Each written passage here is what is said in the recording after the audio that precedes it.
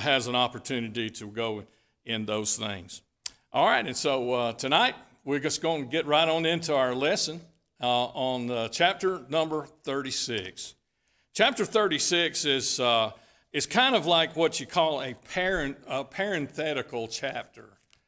God didn't just put Esau in here and just leave him, because Esau was a very important character as well in the history of the world. And he was also a grandson of Abraham. And the first verse says, "Now these are the generations of Esau, who is Edom." And so Edom is not only just a country, it's a person. It's because, see, Esau got his name changed as well. Jacob got his name changed to Israel. But Esau had his name changed to Edom. And when God did that, he was giving the blessing that Isaac had given to Esau, and he was making much of that for him. And we're going to look back at chapter number 27 for just a few minutes, and I want you to see this before we get into the genealogy that's given for Esau.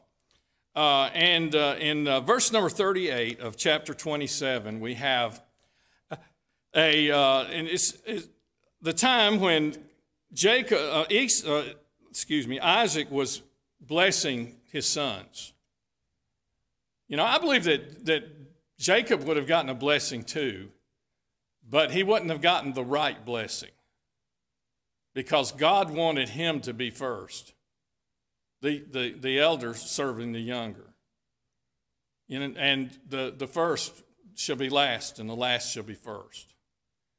And that's a principle in the Bible, that God sometimes makes the last first, so that the first will have, he won't have all of the responsibility. The responsibility will be on the last. And we can see that all through the Bible, where the elder served the younger. But as we look here in verse number 38, "And Esau said unto his father, Hast thou but one blessing, my father?" You know, do you just have one blessing? And Abraham didn't have this problem. He only had one son to bless, and that was Isaac. And you say, well, what about Ishmael? Oh, he blessed Ishmael as well. But this is the thing. He didn't have to make a decision, or he didn't have to come up with, well, I really shouldn't be doing this, but I'm going to anyway. And so in verse 38, he tells, do you have just one blessing? He says, "Bless me, even me also, O my father." And Esau lifted up his voice and wept.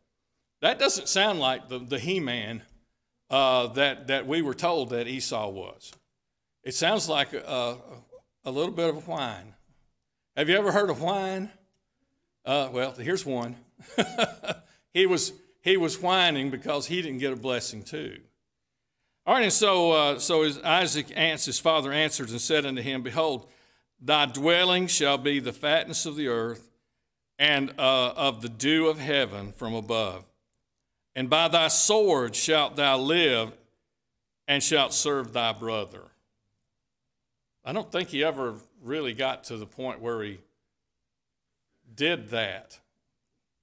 But he says that and it shall come to pass, when thou shalt have the dominion, that thou shalt break his yoke from off thy neck. And Esau hated Jacob because of the blessing wherewith his father blessed him. And Esau said in his heart, "The days of mourning for my father are at hand." And remember, it's not till 10 chapters later that Isaac dies. Not till 10 chapters later. And here he said the days, in other words, he was telling Jacob, your days are numbered. When daddy's gone, you're going to be gone too. And Esau said in his heart that this is going to happen. Then he says, then will I slay my brother Jacob. All right, and so here's Esau. Esau is the one who couldn't understand what God was doing. He didn't understand that God was doing something bigger than he was. Esau was never to be the one who was the promised seed. And he wasn't the one that Christ would come through. And it's a good thing because his peoples went away into pagan religion. All right, and so in chapter 36, we see that all of this is taking place. And then he says, this is the generations of Esau, who is Edom. And it's a wonderful thing that God has preserved his heritage in the Word of God. Right here in the middle of the book of Genesis, where he's really not talking about Esau. It's not about Esau, but it's God brings this into to our vision, into our forefront, so that we'll see that Esau was really just sort of like each and every one of us was. You would have been hurt too if your daddy had just blessed your younger brother or younger sister. You know, you would think, oh my goodness, and you may be thinking right now, well, I sure am glad I'm the youngest. I was too. I have a sister, but she's older than me, and so I'm the youngest. Amen. And I guess I got to be the baby in the family. I don't know, but I got bigger than my sister when I was about 12 or 13, so I was always bigger there. So Esau took his wives of the daughters of Canaan. Isaac and Rebekah did not like that one bit. They didn't ask. They didn't ask Daddy if could I have, could I marry this one? But Isaac and Rebekah, they said, what are we going to do with those boys? What are we going to do with those boys? Those boys are just spoiled rotten. And so Esau's wives are mentioned in verse number 2. Esau took the wives of the daughters of Canaan, Adah, the daughter of Elon the Hittite, and Aholibamah, the daughter of Anna, the daughter of Zibeon the Hivite, and Basemath, Ishmael's daughter, sister of Nebajoth. And so we see he took his wives of the peoples that they were not supposed to be intermingling with, but they did anyway. Jacob didn't. Jacob went another way. Jacob was out in Haran for 20 years. What was Esau doing all this time? Waiting for his daddy to die. He was waiting for daddy to get out of the way so that he could revenge him, get the revenge that he really wanted on his brother. And so he has these wives. And the three wives of Esau were all from the Canaanite lands. Hittites, Hovites, they were, and also Ishmaelites. And that just about gets everybody right in there, the Gentiles, and he gets the Shemites as well. And the Semites were anyone that was related to Shem back from Noah. And the Shemites were a part of the Semitic race. And so a lot of these people that lived there, the Edomites you could be considered Shemites, and they weren't the Hamites like had gone further down into Egypt, and the others that had gone further over into the Arabian area. All right, and so you see there was a whole lot to be considered. when God made Jacob the one, and Esau had to just sort of take it. And he didn't get a word in it. God didn't come to Esau at all. And Esau never sought out God, as far as I know. And what a terrible thing that is. And verse 4 says in chapter 36, and Adah bare to Esau Eliphaz, and Basemath bare Ruel, and Aholibamah bare Jeush, and Jalam, and Korah. These are the sons of Esau, which were born unto him in the land of Canaan. And so we have these 5 different people, individuals that were born in the land of Canaan to Esau. And that was before he left and went into Seir, which was Edom. Eliphaz, whose name means to whom God is strength, he was born to the daughter or the wife of Esau, whose name was Adah. All right, and so she must have been,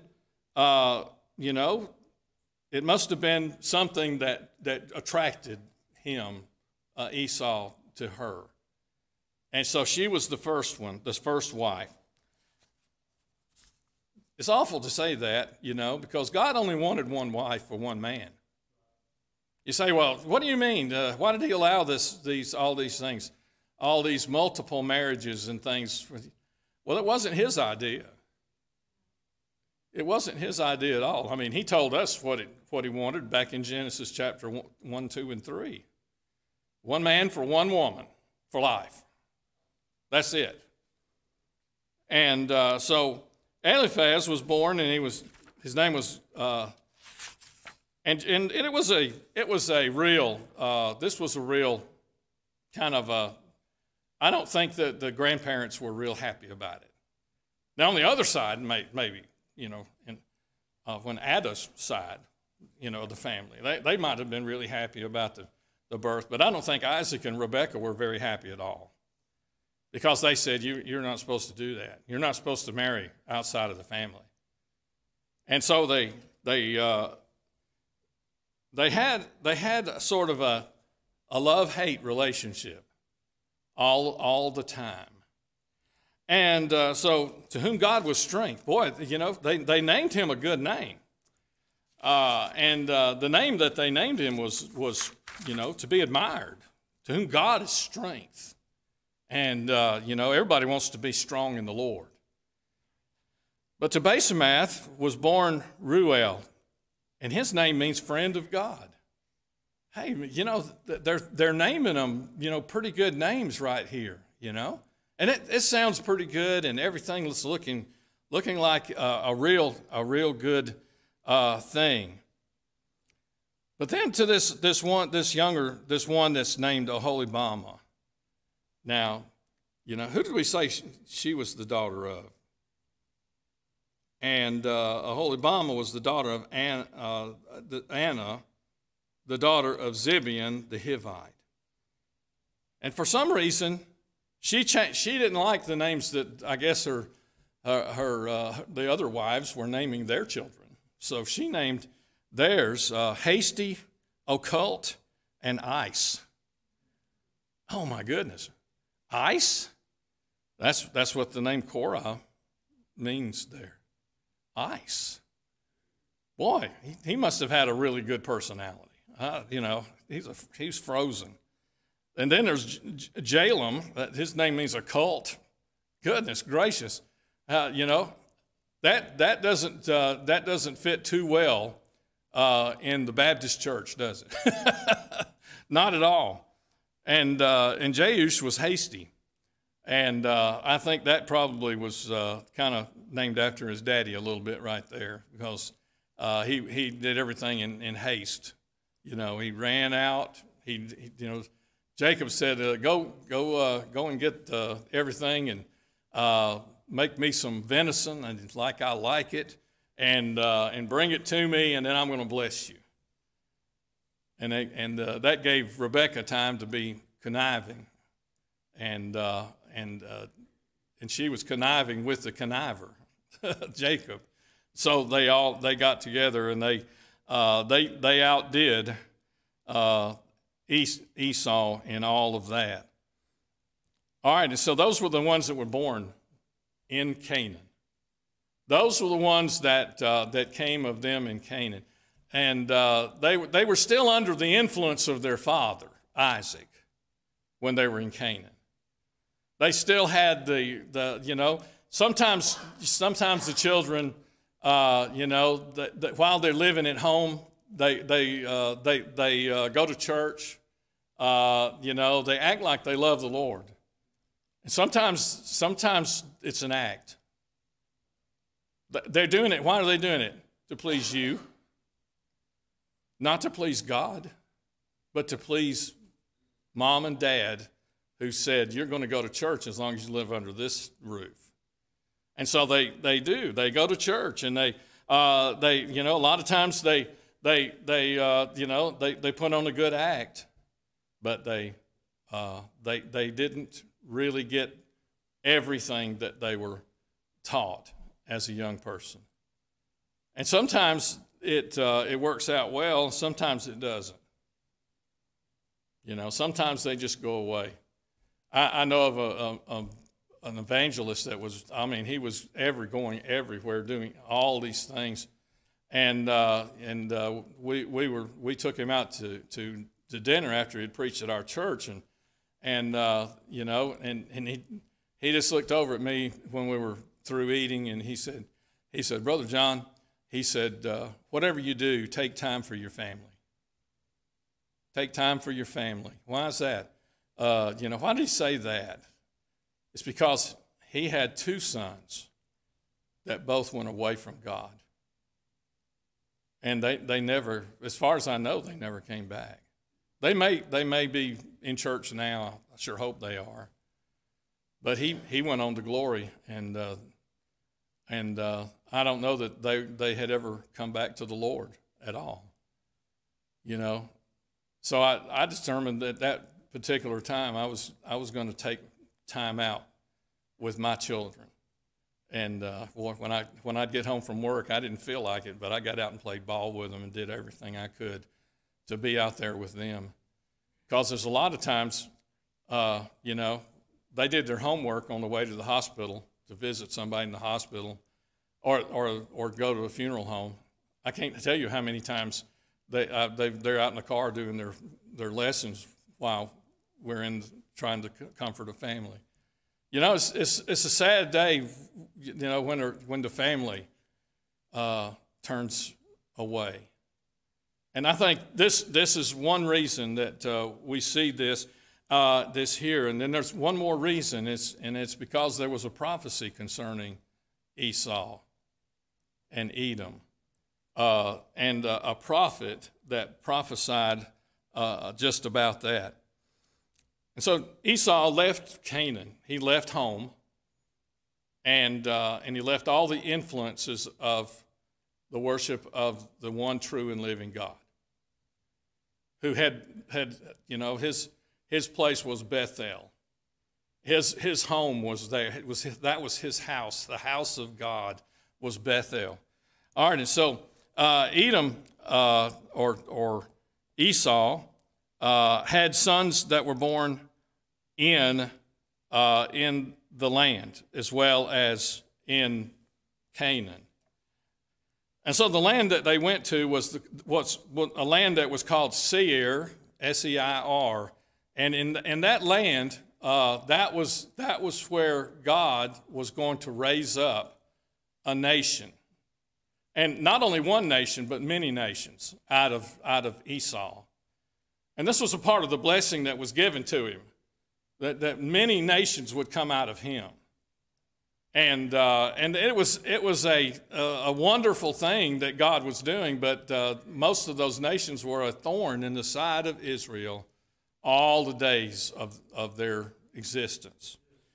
And they are still a thorn in their side today.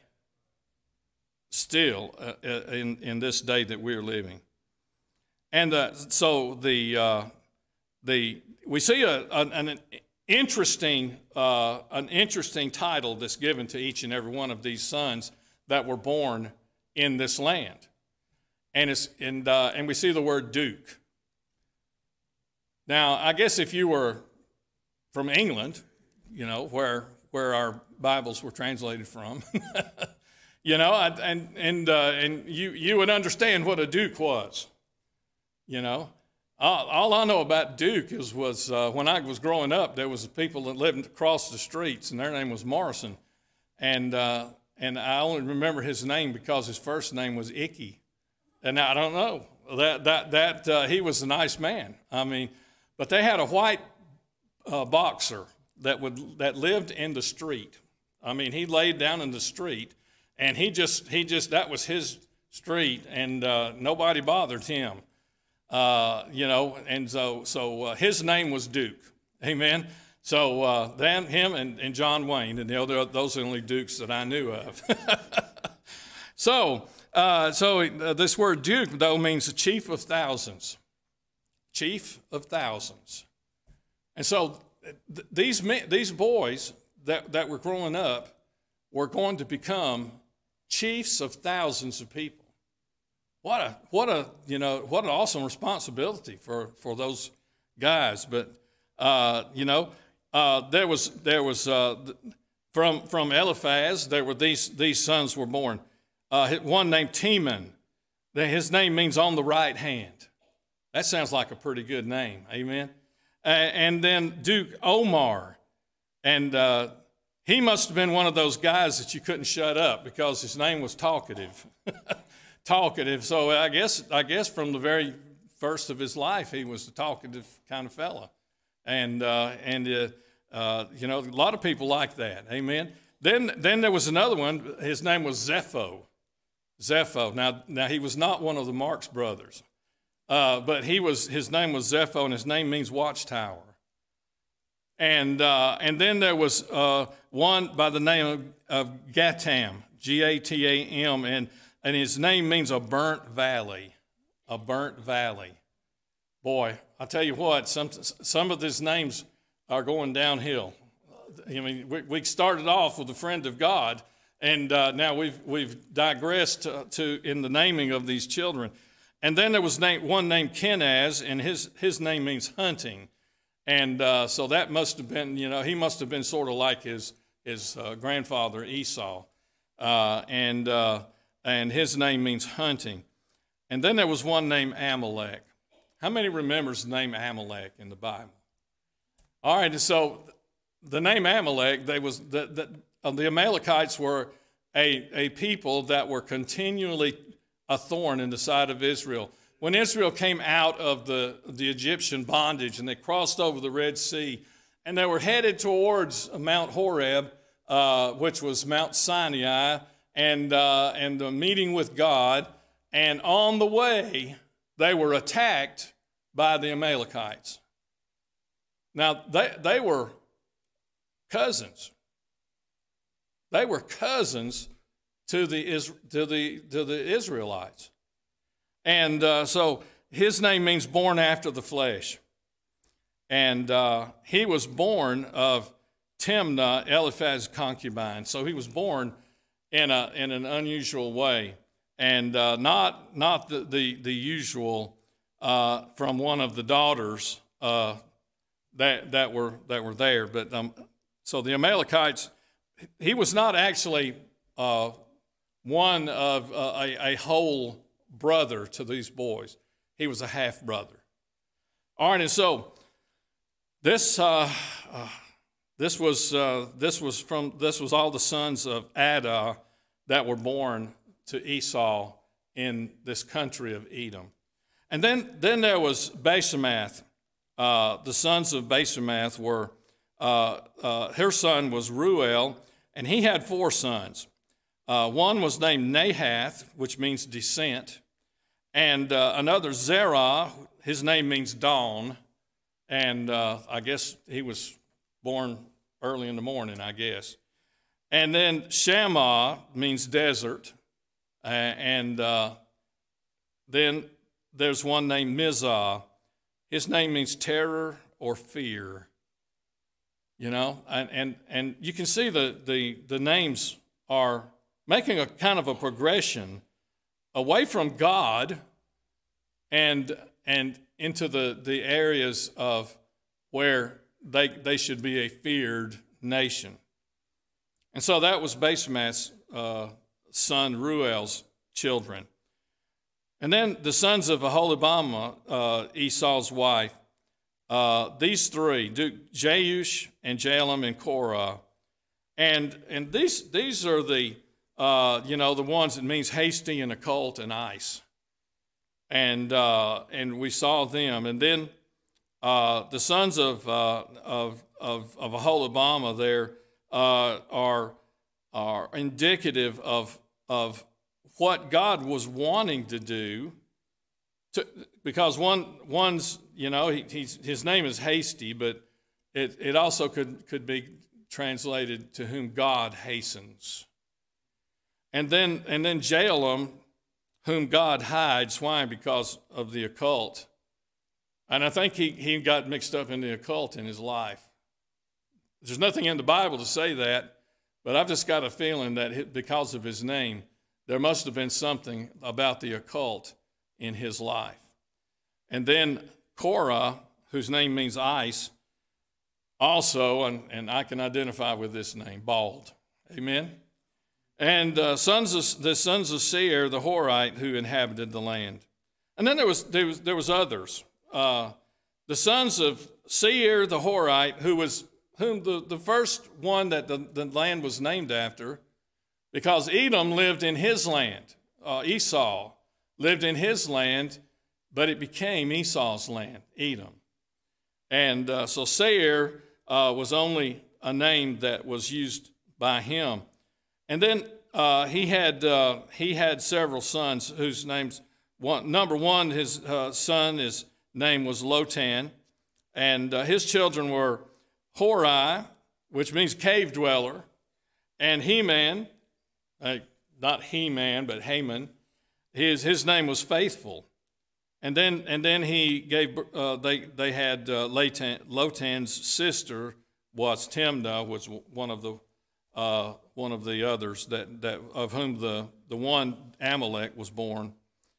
And then from the second son Shobal, his name of his children were Alvin, which means tall.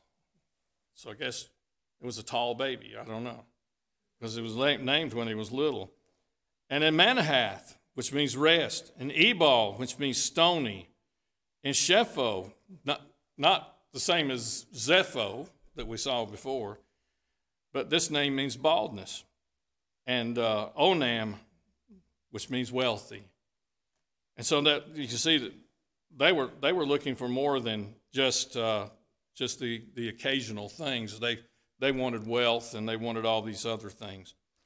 And then there was one named Zibeon, and his children were Ajah, which means hawk, and Anah, which means answer. And it was him that found the mules in the wilderness as he fed the asses of Zibeon, his father.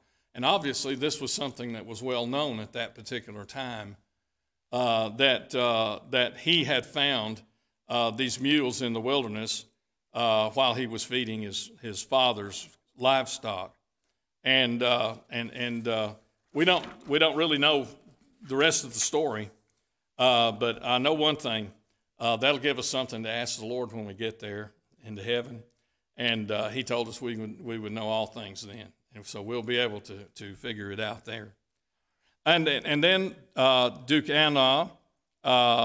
And his two sons, or one son, was Dishon, and his name means antelope. And then Aholibamah was his daughter. And then Duke Dishon was his children were Hemdan, which means pleasant.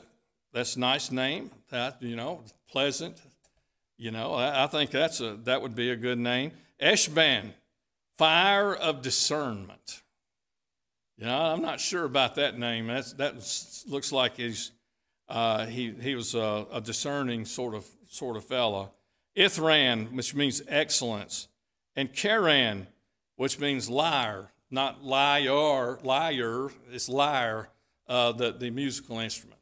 So I guess he was kind of like a roving minstrel. I don't know. He must have liked to play the guitar, whatever it was. It was sort of like a guitar, but I don't know. And then there was a son named Ezar, and he had 3 sons by the name of Bilhan, which means modest, Zavan, which means disturbed, and Achan, sharp-sighted. I mean, he must have been able to see a long way. I guess he didn't need glasses. That's what I figure. And then there was a Duke Dishan, and his children were Uz and Aran. One means fertile, and the other means a wild goat. And there you have. That's the sons of Esau, and those are the offspring and the others that were born in the land of Seir, or the land of Edom. And there were some kings that reigned over, and then they're enumerated here for us in this book in verses 31 to 39. And the first one is Bela, the son of Beor. And the name of his city was Dinhabah, and his name means destruction. If you're a king, that's a good name for a king, destruction. That you're not going to have a lot of opposition if your name is destruction. And then he died, and then a man named Jobab came up and said he was the son of Zerah, and he was and his name means a desert. And so I guess I have no idea why they named him that, but he must have been a desolate guy, and it's kind of like he was sort of to himself. Husham means haste, and he was of the land of Temani, and so he was a king of the Edomites. And then there was a man named Hadad. His name means mighty, and so I guess he was Hadad the mighty. And he was the son of Bedad, and he smote the Midianites in the field of Moab, and the name of his city was Avith. They would have their own city that they were over, that they wanted to be over, and they would do that, and that was the way that they ruled in those days. And then there was a man named Samlah, which means garment, and he was from Masrekah. And most of these cities that we see here are obscure names that we don't know where they were, where the cities were. We just know they were in that general vicinity. And there's probably some archaeologists going around looking for those cities as we speak, and trying to find out where those places were so that they can identify them as being parts of the Scripture. The amazing thing is that most of the archaeologists go out there to try to disprove the Bible. But you know what they find out? That they're actually proving the Bible. And they're actually proving that the things that are written down in the Bible are true. All right, and then there's one named Saul. There had to be a Saul somewhere, didn't they? Israel had Saul as their king, so they had a Saul, and his name means asked for. And Saul was of Rehoboth. Now, Rehoboth is right over here on 29 Highway, but that's not the Rehoboth that they were talking about. There was a Rehoboth that was the name of a city in that area, and it was Rehoboth by the river. We don't really know what river they were talking about because they didn't tell us. But most people think that it was the Euphrates River, but I don't think it would be that far up. There's probably another minor river that that Rehoboth was by. And then there was one by the name of Baal Hanan. He was the Lord of benignity. Have you ever heard of something that was benign? You know, it means that it wasn't active. It wasn't cancerous. And so he was the Lord of benignity. Amen? And so he was the son of Akbor. And then the eighth and the last one that's mentioned is Hadar. And his name means enclosure. And I guess that he might have finally enclosed the land and had that. He said the name of his city was Pau, P-A-U, and his wife was Mehetabel, and she was the daughter of Matred, the daughter of Mezahab. I have no idea why her name was mentioned, but it must have been important to God to put it in there, so that there would be a record of this woman, because not a lot of women's names were mentioned in the scriptures, as far as in these genealogies and in these records that were made. And that's another one of those we can ask the Lord when we get to heaven. Amen. Lord, who was Mehetabel? And if she was saved, he'd probably go over and introduce us. But if she wasn't saved, he said, she was. You know, she didn't believe, and she wound up somewhere else.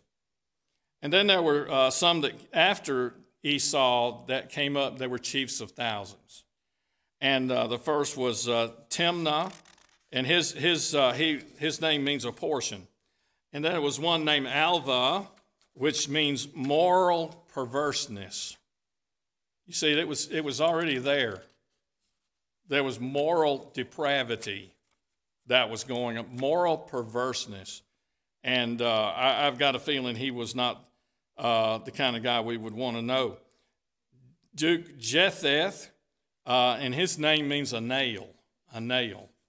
You know, one of the I think it's in the book of Isaiah, talks about a nail in a sure place. You know, and that's what God wants us to be, a nail in a sure place.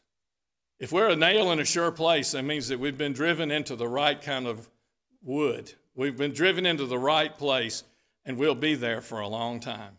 And God wants us to be there. So then there was Duke Elah, and his name means terebinth, and that was some sort of a tree, I believe, terebinth.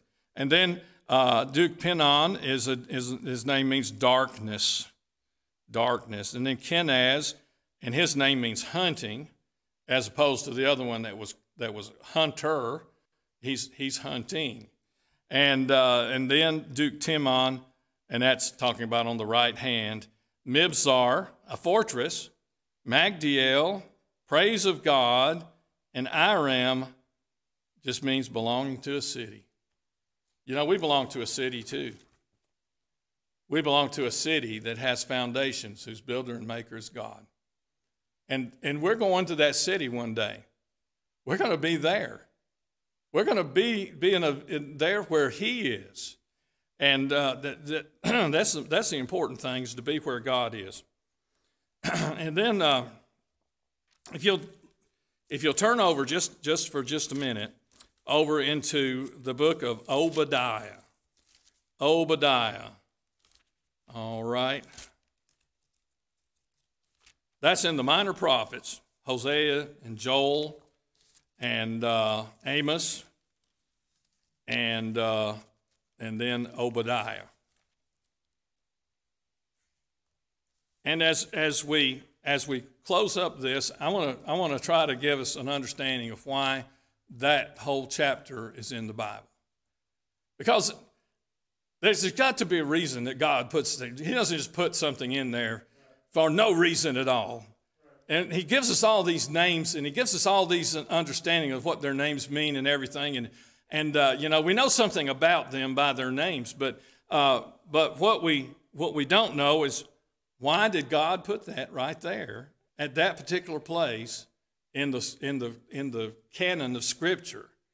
And Obadiah gives us some understanding of that. And in verse 6 of chapter of the first chapter, which, if you'll remember, there is only one chapter in Obadiah. And no, there's four chapters, but they're small chapters. In verse 6 in chapter 1, it says, "How are the things of Esau searched out? How are his hidden things sought up? All the men of thy confederacy have brought thee even to the border. The men that were at peace with thee have deceived thee and prevailed against thee. They that eat thy bread have laid a wound under thee. There is none understanding in them.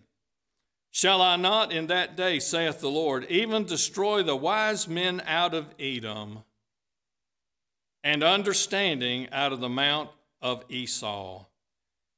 And thy mighty men, O Teman, shall be dismayed to the end that every one on the mount of Esau may be cut off by slaughter." See, Edom is mentioned in the scriptures in the day of the Lord. Edom is going to be, is one of those nations that is going to come against Israel.